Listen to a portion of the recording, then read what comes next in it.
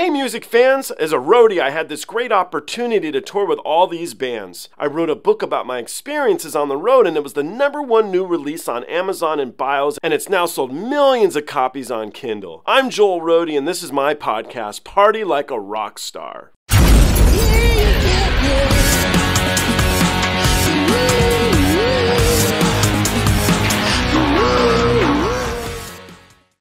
New release here from NEMOPHILA. I've been out of town and so a little late to the game, but I'm glad to see that the numbers are pretty good and people still love NEMOPHILA. Super good band. Got a little baby here. Don't know if it's a baby from one of the ladies in the band or it's an old photo of them. Let's give this a go and let's see what Beautiful Days is all about. Let's do this.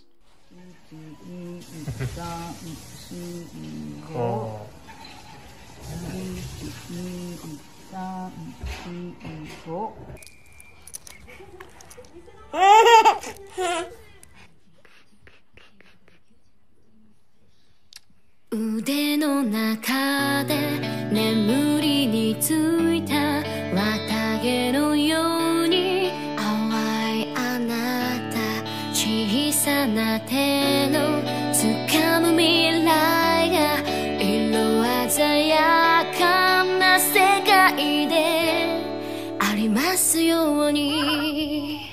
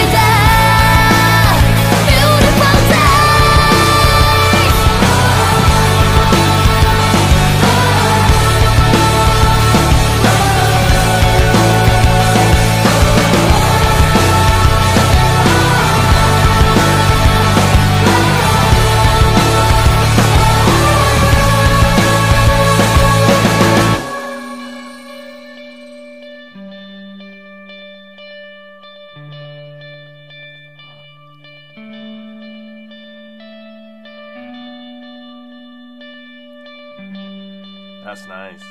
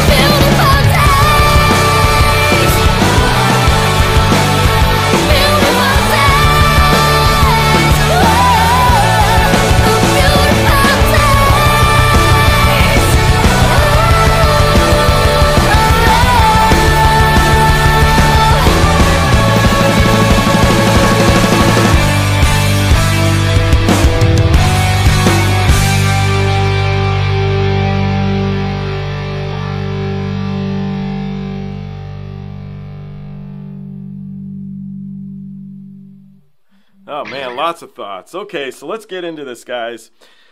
First of all, I was a little bit surprised there. I thought we were going into an outro when I said, "Oh man, it's nice." You know, it was so nice. The little bit of fingerings on the guitar there. It wasn't an outro. It was an instrumental bridge, really. And then we went back into the track. I'm like, "Oh, I didn't see this coming. This is nice. This is nice." In the beginning of the track, we got babies and everything, and then they came out with a bang. And I know NEMOPHILA can bang, but I didn't expect that to come. So this really surprised me on a few levels.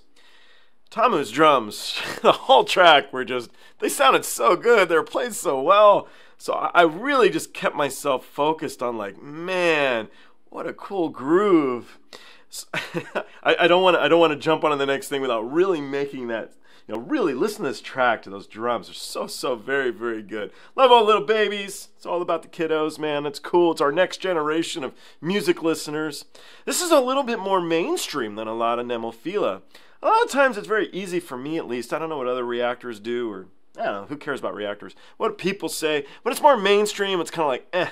But I don't think any on this. It's more mainstream for sure, but I really like the song a lot. So I think this can reach out to more masses. I hope it does. But it's that beautiful day as she sings it is a really, really it really, really sticks in your head. It's a nice little hook. It's a cool, chill song. It's really well written. Of course, it's well performed.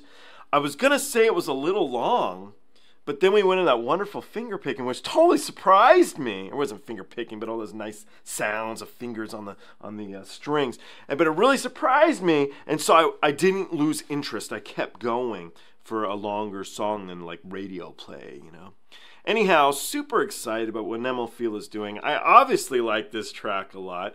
Intrigued to hear what you NEMOPHILA fans think, A lot of growling in this track, I don't know, no growling, right? So do we miss the growling? We can have a bit of both, right? And so I give this 2 thumbs up. I thought this was really, really good. So let me know what you guys think. Thank you, everybody. I look forward to seeing you all on the next one.